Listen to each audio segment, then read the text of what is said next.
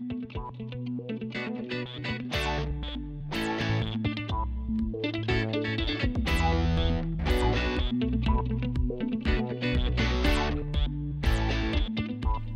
guys, welcome to another KamicarzCreations video. Just doing a little bit of tidy up, clean up, thinking and working out on the little 1G on the turbo side of things, and also finalising or tidying up a few little things on the intake side. Just working my way through the process. It's looking good, but I'm sort of tidying it up because I've got my other project coming back home, sadly, sort of. The Tirana's coming home. Haven't had a lot of success with the tuning and the supercharger. Got a few issues. We think we've narrowed it down to the ECU. So I'm going to be doing a bit of work on that and a few videos on that over the coming weeks. The little 1G might go to the side. The Celica body that this is going in is still up with the bodybuilder or the spray painter, panel beater. He'd like to be known as a bodybuilder. And it's progressing. It's still in undercoat. I think it may be starting the process of finishing off the body work. More undercoat and sanding, basically blocking it down and getting that nice surface finish to put the finished paintwork on it. But anyway, that's where the little 1G is at the moment. I'll show you what I'm doing and we'll get into it. When I started thinking about the redesign of this motor, one of the things I was planning was that front-facing throttle body.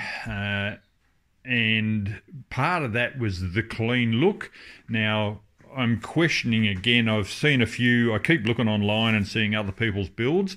I've seen people with these, which is basically the idle control, which is basically running the cold water of the engine through this unit, picks up the temperature and adjusts the fuel delivery based on that water temperature, which can be done many other ways. With modern ECUs and just temperature sensors these days. So I think I'm going to bite the bullet and take this off at this stage. There are some other things on the horizon, but I'm just continuing along this line at this stage. I would love to get this motor up and running on a stand. And part of the taking this off is managing this coolant line down here. Now that comes around, I talked about it earlier in an earlier video, down around the base of the oil filter housing. This here is actually an oil cooler. So I haven't seen an engine with this before. It's quite a good concept. So there's a little oil cooler here. The oil comes into the oil filter and back out, and we've got water running around this unit, cooling the oil to put it back into the engine. And you can see these lines running in and out of it. Now this is the line here. This line here is running back up to that idle control. So I think I'm going to just run this directly back into the cooling system rather than going up here through the idle control. It runs down in through the bottom of the throttle body. You can see it down in here. Pops back out the other side, just here. And then it runs back around through this metal pipe here, back into the cooling system and returns up through those pipes to the thermostat housing and the radiator. So I'm going to take this off, make up a little blank plate and redirect those lines so the coolant's still flowing, but I'll blank off the idle control valve. That's one thing that I want to take off for now, so we'll get into that and do it. So that's phase one, and I may change this again, as you do, but I've got that idle control valve out, and the pipe that was running to the idle control valve, I've looped straight back up to the throttle body. Now, I'm not sure whether that goes just straight through and just is a path back. I'd be interested if anyone's got some feedback on that, but it is very easy to run this straight back into that pipe if I need to change that and tidy it up a little bit more, but that's not bad solution at this stage. You've just got to make up a little blanking plate and screw that off and close it up. There's my blanking plate profile. I've got a bit of, this is a bit of 1/4 inch aluminium plate, and just use the idle control valve as a template. Used one of the holes that was in the plate, and I'll cut that out and drill that hole, and then I can blank that area off in the throttle body, in the intake manifold. There's the end of the end result of making that blanking plate. So I just need to put some gasket glue on it, bolt it off, and that's the job done. What I found, that's a 1/4 inch aluminium plate, and the old battery powered circular saw with a carbide blade is an awesome tool that did the bulk of the work for me, and then I've just used a file to file it up and drill the holes with some high speed steel drills. But that's the go, so I'll be able to blank that off and then move on to the next phase. So the ultimate goal is tidiness, and that definitely looks a lot tidier having that gone. You know, I'm no engineer when it comes to the running of engines, but theoretically all you need is a manifold vacuum pressure and some RPM to determine how the engine should run, and some temperature sensors, which we have over here on the side of the thermostat housing. We'd have heaps of temperature sensors over here, some for gauges, some for sensors. I don't think it should be a problem removing that. So I've still got to fit up the injector rail and get those injectors in there. I want to do that to seal up those injector holes. You can see them down through there. The injector rail is sitting down on the ground, and I've got miles of injectors that probably need a bit of a clean up and checking.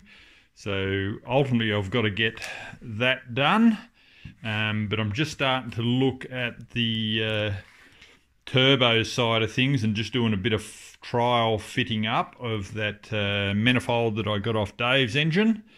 Just having a look at how it works, and I'm not 100% on it. We've got our for our twin turbo setup off the original motor. We've got our oil feeds. Now one of these gets blocked off, the other one will be a oil feed to the turbo, and down under here is the oil drain, and I'm still not 100% on what I've done there. I do have a spare one off Dave's engine, so just fitting up this manifold. Dave's had an external wastegate and a blow-off valve, where the cheap eBay turbo that I bought has an internal wastegate, so just working out a few things with how that all fits up.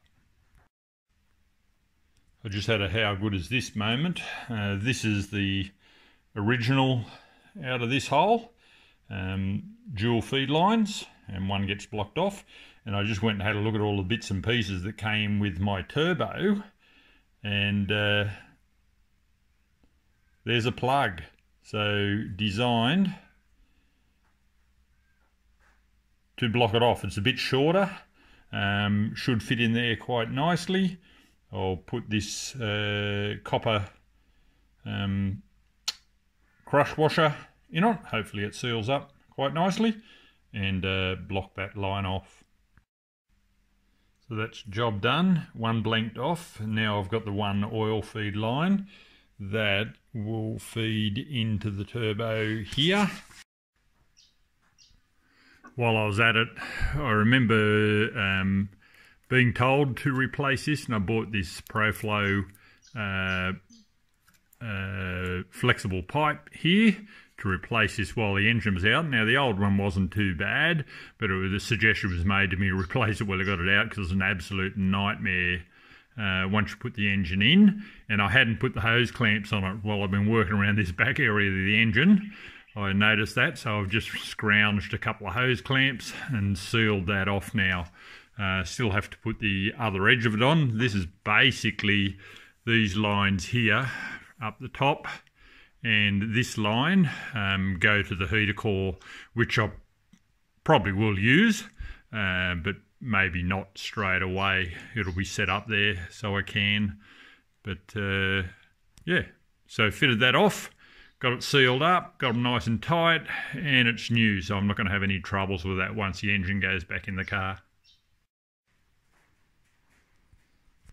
Where I'm at the moment is taking this line to here. Now I don't have anything to do that, and I've just been doing a bit of research online about what these style fittings are called, and they are a banjo fitting. So down here you'll see that banjo fitting, and you can get banjo to AN fittings, which I've used a fair bit of AN fittings. So that's actually a 12mm banjo fitting, the old oil line. That's one of the original turbos. Looks pretty ugly, but that's it. Single, that's one of the twin turbos. So I need to buy a fitting to go from here up to here, basically. So I'm going to have to make another fitting to fit on there to go to an AN thread, and then I think I'll just do a flexible AN line to bring that oil feed into the top.